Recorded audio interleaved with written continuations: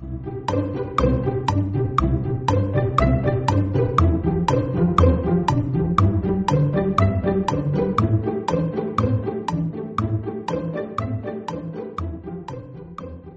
everybody, this is Lizzie Jones, and today I'm going to show you 3 techniques for adding a mosaic appearance to your projects. So we're going to start with the mosaic tile die and some self-adhesive foam. You just want to run this through your die cut machine.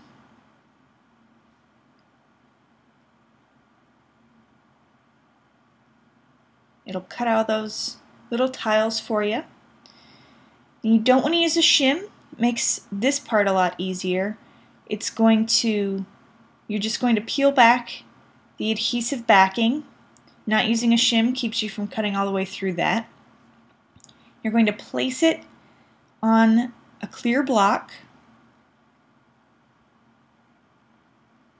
and you're just going to push down on the tiles themselves and pull up on the surrounding area there, that grout line. I'm going to push down and make sure that the tiles are nice and stuck. The grout line just acts as a nice template to help you get everything placed quickly and easily. And as long as you don't push down too hard, that foam comes up really nicely and easily. At the end, you'll have a custom mosaic stamp. There we go. Now you're going to start with a stamped panel. Here I have the butterflies from Life is Beautiful, and I'm just inking up this mosaic pattern with some embossing ink. I'm using Versamark. And you're going to stamp directly on top of your stamped images. Now this is obviously not big enough to cover an entire card front at once, so you're going to stamp a couple of different times. But once you're finished, you're going to sprinkle with clear embossing powder. Make sure everything's nice and covered, and then you're going to heat set.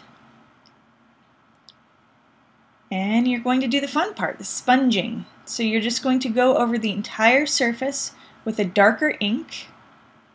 Here I'm using Tropical Teal.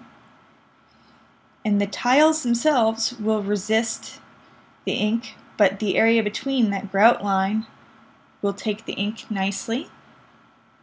And then you're going to go over the whole thing with a slightly damp towel.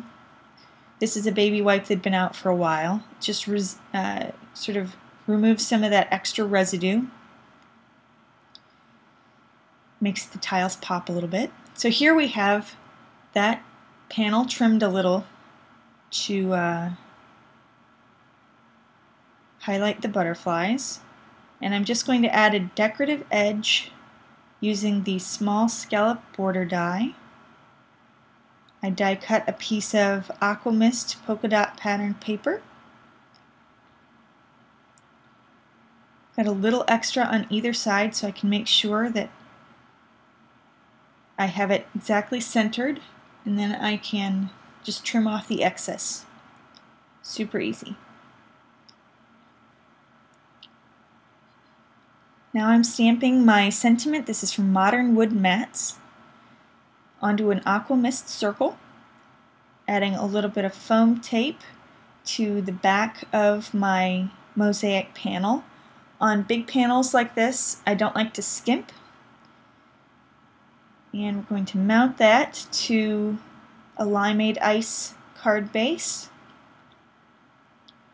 Once it's secure, we're going to add our sentiment also with some foam tape right along the edge there.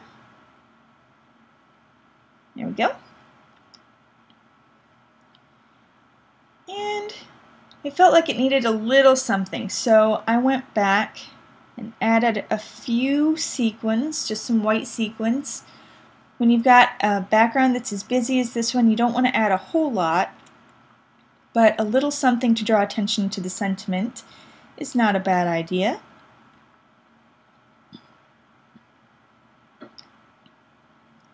And there we go. There's technique number 1. Let's move on to technique number 2.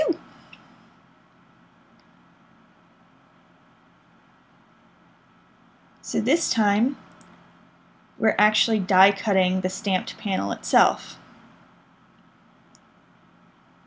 So we're going to ink up the flowers from Cutting Garden here. I've got Harvest Gold and Summer Sunrise inks. These mosaics tend to work really well with big, bold images. So the flowers from Cutting Garden are perfect for that.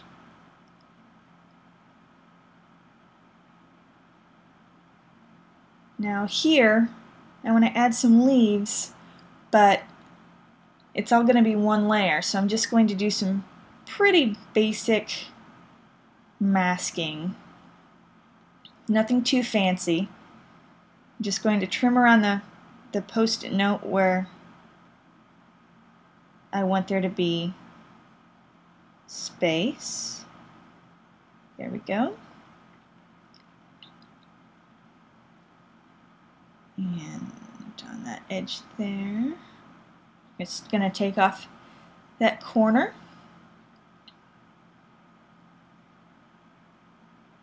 Now I'm going to add leaves from the same Cutting Garden set in Simply Chartreuse ink.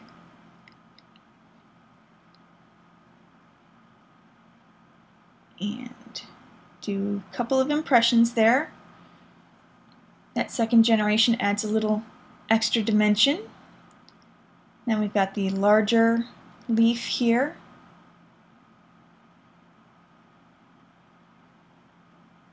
We're going to add that along that bottom edge.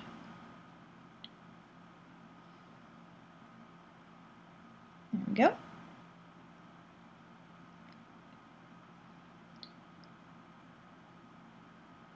Now I'm going to stamp the smaller flower. I'm not going to worry about masking it because I kind of like the overlap look that you get when you have the two flowers, one on top of the other there. I'm using Summer Sunrise and Berry Sorbet inks. And I'm just going to place that up front there. And I want a little more greenery, so I'm going to go back with those post-it notes again and just cover up the flowers and go back in with the small leaf right about there. There we go.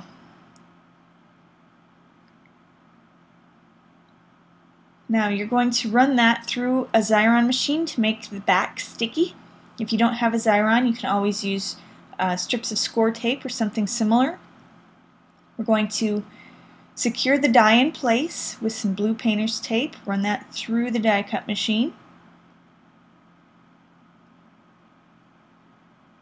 And you'll see it's cut out all the tiles, but again, we didn't use a shim, so that backing piece should largely be in one solid piece. And much like the foam block that we did earlier, we're just going to mount this to an extra piece of cardstock, to another piece of cardstock. This is a piece of Simply Chartreuse. And you just want to touch the tiles here. You don't really want to touch the grout line very much at all. The less you touch the grout, the better.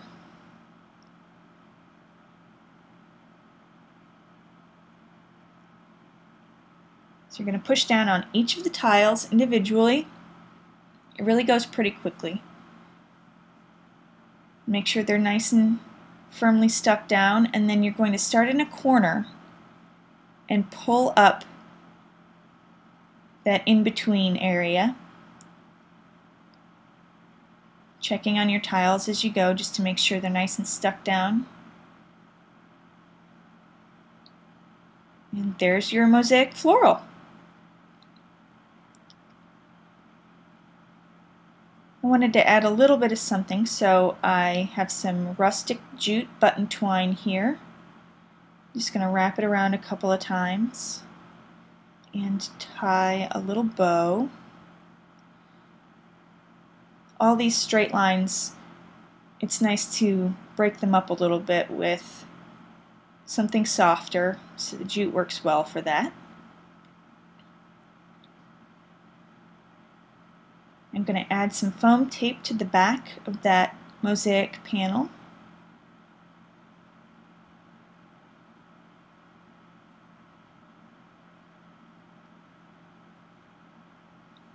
And I'm going to mount that to a white card base. The white card base really allows the floral to pop, doesn't distract from it too much. There we go. And we're going to add a sentiment. This one is from the Stamp-a-faire Ancient Rome Mini on a banner. And that is all she wrote for that card. So next is stenciling. Here I've got 3 pieces of acetate, 2 of which I ran through a Xyron machine just to make them sticky all over. Now I'm going to be using embossing paste here, so the acetate's really nice because it's going to be thicker, and with the 3 layers it's going to be nice and sturdy.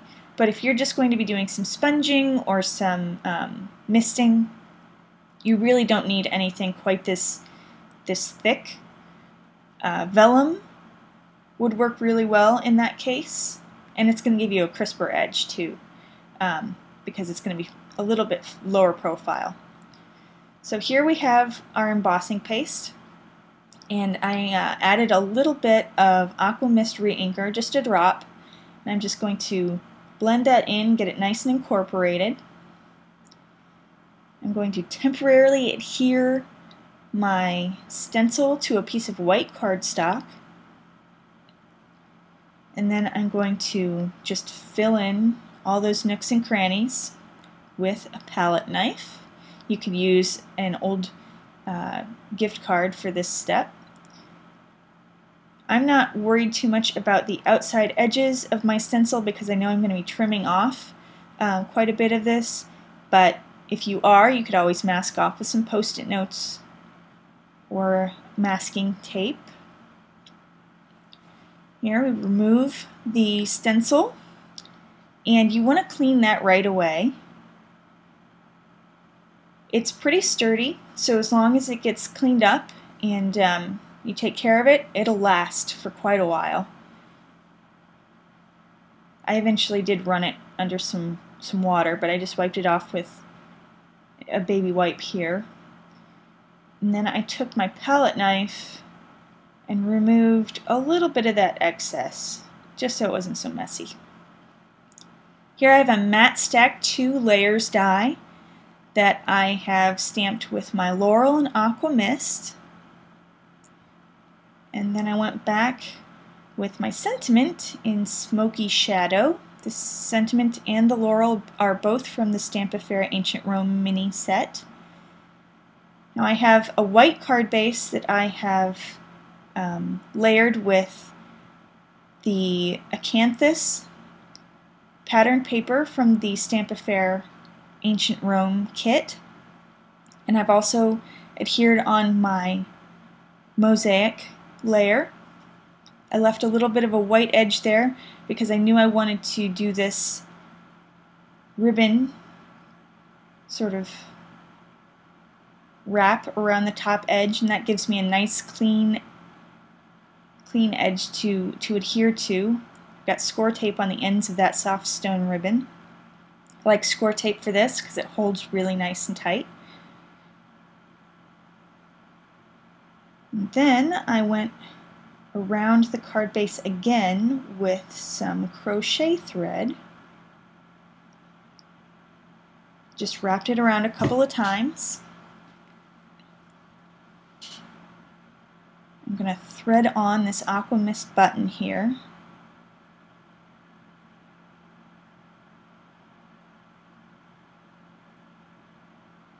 There we go. And I'm I'm just going to tie a quick bow. Nothing too fancy.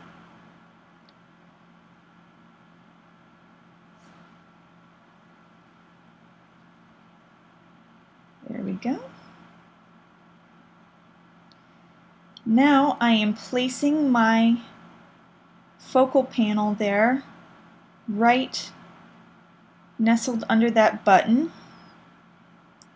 I've added it with foam tape, so I'm just making sure I've got a nice hold there, making sure everything's nice and secure.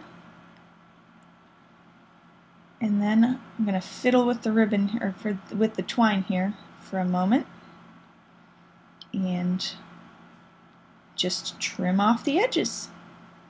So there you have it. There are 3 techniques for adding mosaics to your cards. Thank you so much for joining me today. I'm Lizzie Jones for Paper Tray Ink. Have a great day!